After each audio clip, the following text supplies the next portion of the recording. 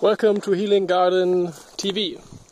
My name is Kuro Cacinero and I am telling you interesting stuff about interesting plants. So what you see here is not marijuana, even though it looks like it from far, and the police already suspected it to be marijuana and made an inspection. Their result was no one knows what this plant is. So what is this plant? This plant is called Artemisia annua. It's the annual wormwood or sweet annie or sweet wormwood. It has several names, but the Latin name is Artemisia annua. Artemisia has many different types of. There are many different types of Artemisia. Some of them are used for cooking, others are used in medicine in different forms. And this particular one is from China.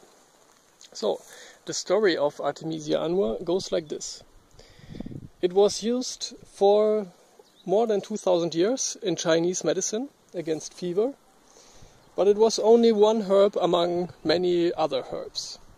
Then, in the 1960s, Mao Zedong said to a set of scientists, we need a cure for malaria that is quick, efficient and has no side effects.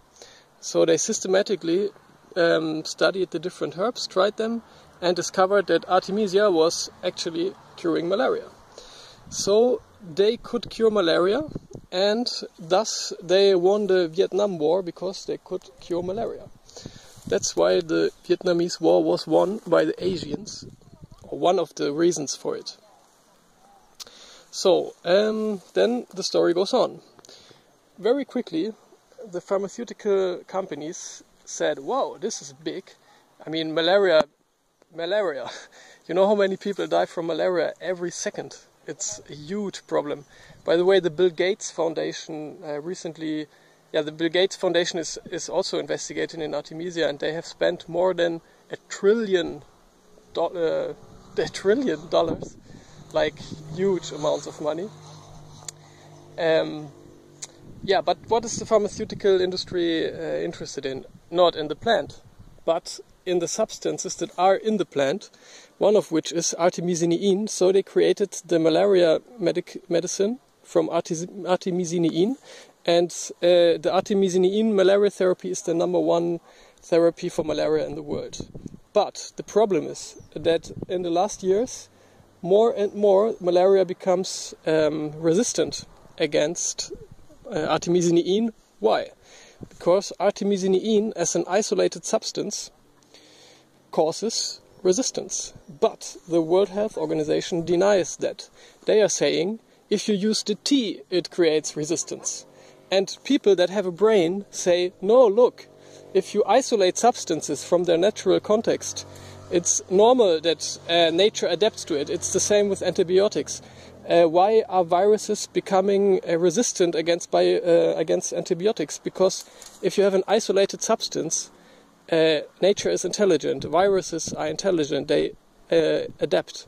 So I say that if you use the whole tea, then you have the artemisinin together with hundreds, more than 200 different substances. And it's just a question of if you have a brain or don't have a brain. We have this problem everywhere. We are isolating things and then we think this is the thing. But isolated things do not exist. Things do not exist. Just think about it. What we call a thing, what we isolate from the world and say this is that, does not exist in this way. It exists for this very short moment in time that we look at it. Yeah, let's say this is a plant. Yeah, but if I would observe this plant for how it grows, how it appears, how it disappears, I would realize that it's a process. That first, it's a process, not a thing. And the second thing is that this process is connected with the whole world. Everything in the world is connected with everything in the world. And slowly, more and more people are noticing that. And so herbal medicines are becoming more popular. Integral thinking, whole thinking, wholeness, thinking in wholeness, thinking in connectedness, interconnectedness. and sustainability and all of that stuff.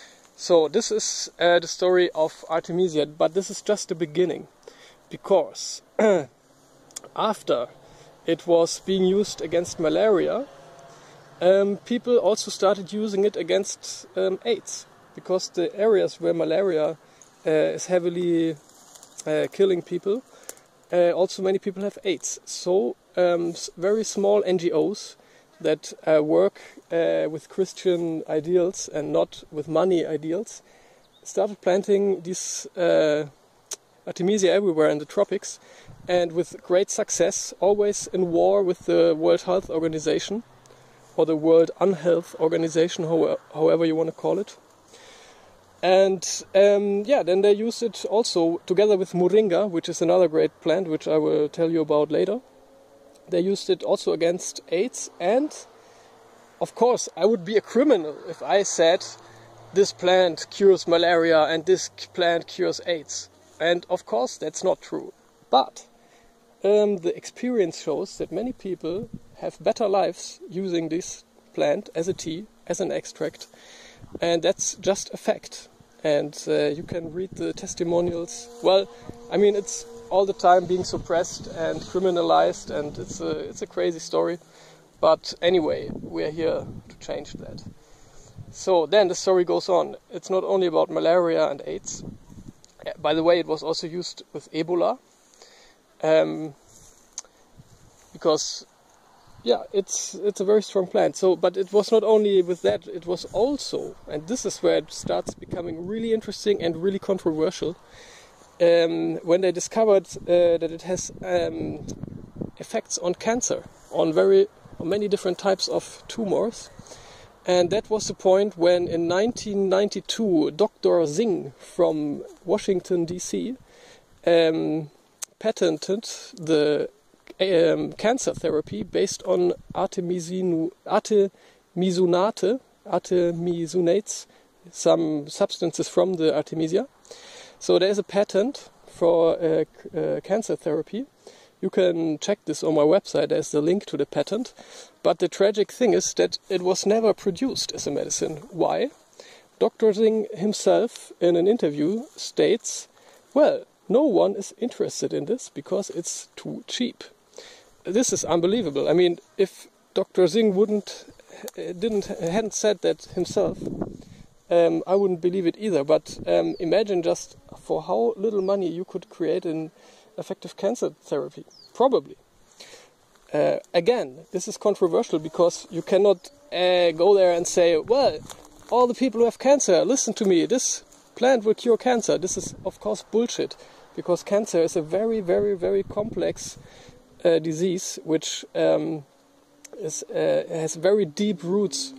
And as far as I know, those people who survived cancer, they survived it not because of this or that plant, but because they changed their life entirely, and so on, and maybe because they had good luck and because God was in a good mood. I have no idea. So I'm not saying that this cures cancer, I'm not saying that this cures AIDS.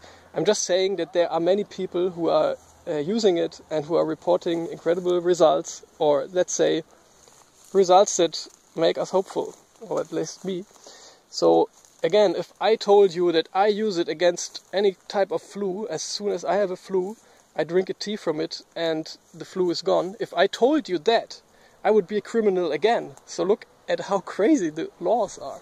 So I cannot say that, even though it's true, even there's freedom of speech. I cannot say to you that if I have a flu, I take this tea and it's gone. So I'm not telling you that, okay? And also, of course, the laws in the European Union are really strict, so no one can just sell medicine.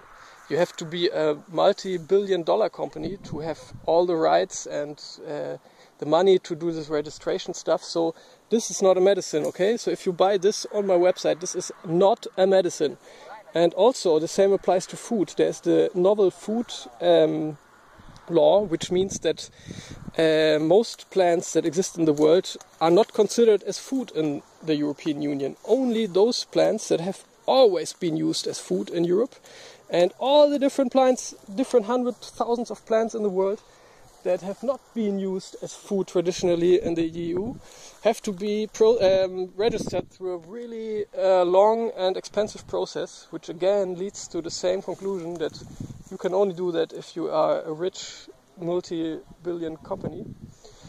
So this is not a food, okay? This is not a tea, this is not a medicine, this is not a food. Don't drink it, don't take it, don't use the tincture for ingestion. Only use it as air freshener. So how do you use it as air freshener?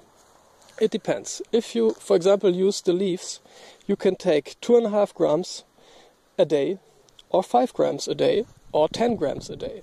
10 grams is really high dose, it's really high. So normal dose would be 2.5 grams. This dose you put in 2 liters of water and boil it for 5 to 10 minutes, and then you smell on it. You just enjoy the great smell in the house because it's really sweet. That's why it's called sweet wormwood. And then you enjoy your life. You might start sweating a bit. Yeah.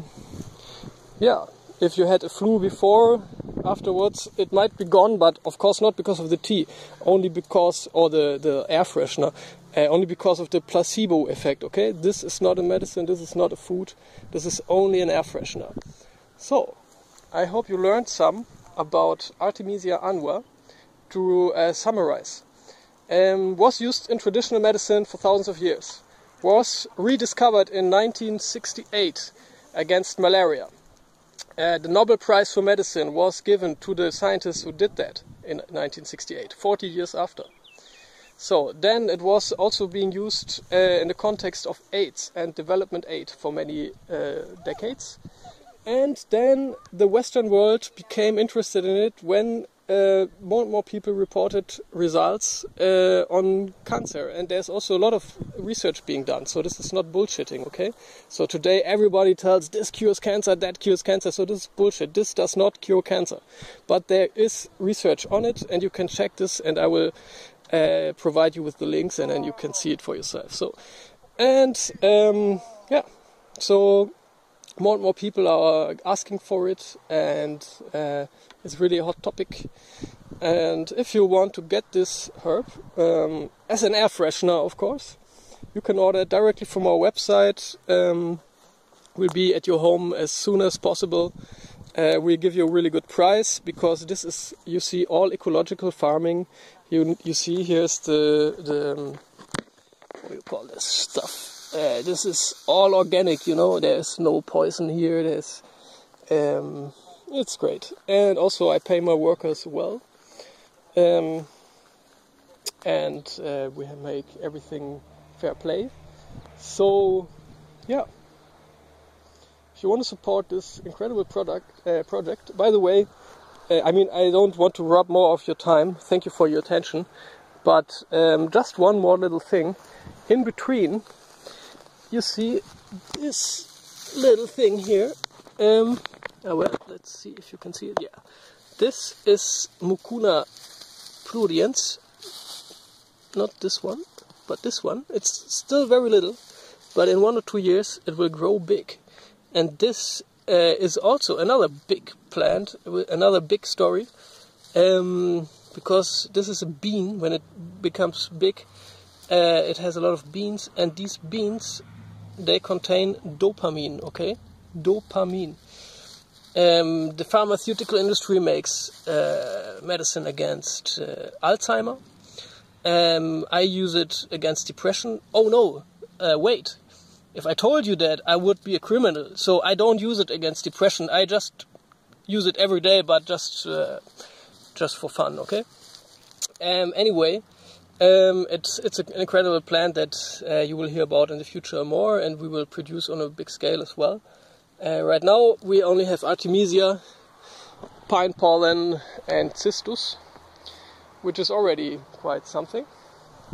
And I hope you enjoyed this video, and please, if you like this video, subscribe to my YouTube channel, comment this video, like this video, share it, because all publicity I'm doing is this types of videos. I'm not doing any other publicity. So you can help me a lot if you just spread the word, for this 21st century Web 2.0 based business.